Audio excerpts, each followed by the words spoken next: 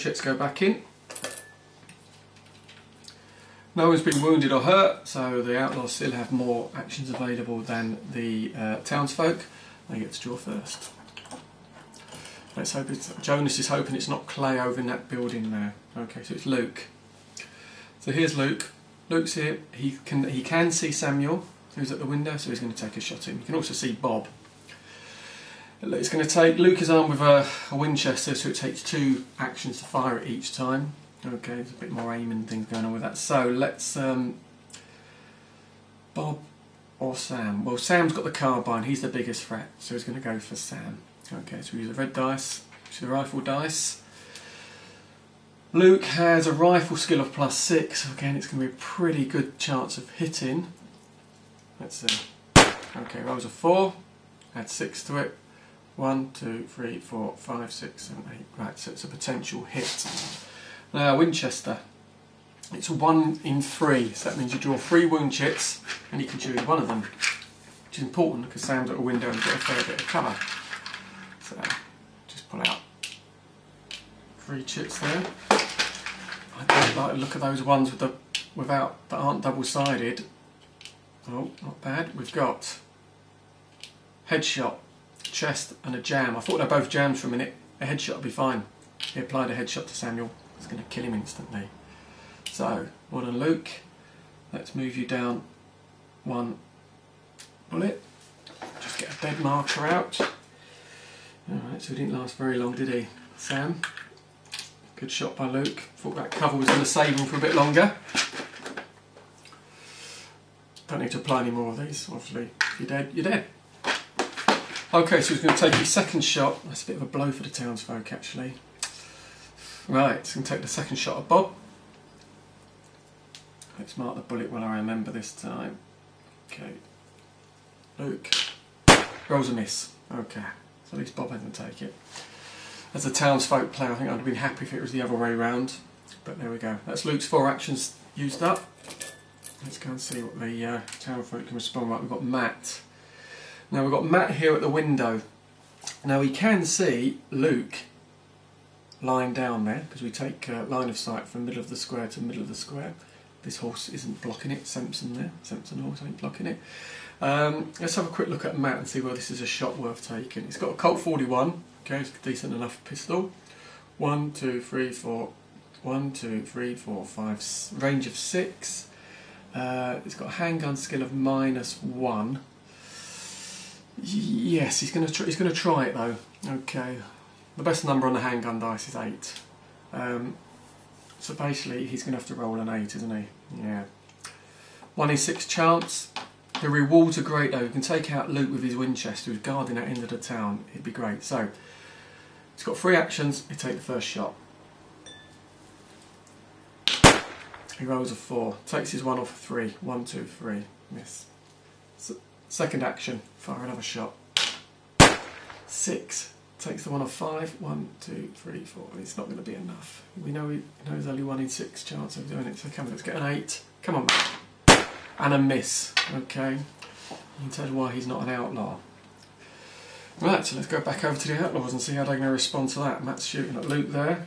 Right, we pull out the Professor. Okay, the Professor's at the door. He's only got 3 actions, remember, but he's got this awesome handgun skill. He's going to open the door. 1, open the door. We just touch the door, show it's open. 1, 2, 3. Okay, that's the Professor done. Let's see who pulls out. Is it Jonas? No, could do getting Jonas out. We've got Bob. Okay, so Bob's over here. Bob, remember, is armed with only with a Colt 45. That's a long way for him to shoot. He's got a handgun skill of 0, which at least he doesn't take anything off it. 1, 2, 3, 4, 5, 6, 7, 8. So potentially 1, 2, 3, 4, 5. No, it's too long a shot. Okay, so what we're going to do is Bob, with his 3 actions, he is just going to.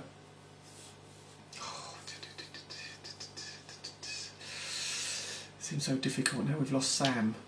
Okay, he's going to crawl forward 1. Okay, that doesn't give Luke an opportunity to respond. Okay, let's see what the Outlaws are up to this turn then. We've got Clay. There's Clay at the window. Well, Jonas hasn't moved or turned. All we know he's drawn his shotgun. So Clay's going to stand up for one action, leaves him with 3 actions remaining. He's going to draw his other gun now because he's got time to do that. 2 actions, leaves him 2 actions. He can fire both of them for 1 action. Okay, so let's fire his favoured one in his right hand because he's right-handed. Again, anything. Jonas has got no cover here. But basically, unless he rolls a miss, which he does again. Okay, now he's going to fire with his offhand. Now with his offhand, you halve the dice. Okay, but we still add the handgun skill afterwards. So again, it's going to be anything but a miss. 4. Okay, so second shot hits. So that's 1 from that gun and 1 from the other gun that's marked with a second. Shows his offhand gun. Colt 45s are a 1-2 weapon, so you draw 2 wound shits and you can choose which one he wants. Okay, so let's just pull out two randomly, see what we've got here. 1, oops, not looking, 2, what we got? Okay, we use the red side first. We've got a serious belly wound and a leg graze. Well, no doubt about that, the serious belly wound's a far better wound to give him. So Jonas has which is a -2 wound, 1, 2, leaves him with no actions available. He falls and he can't stand up.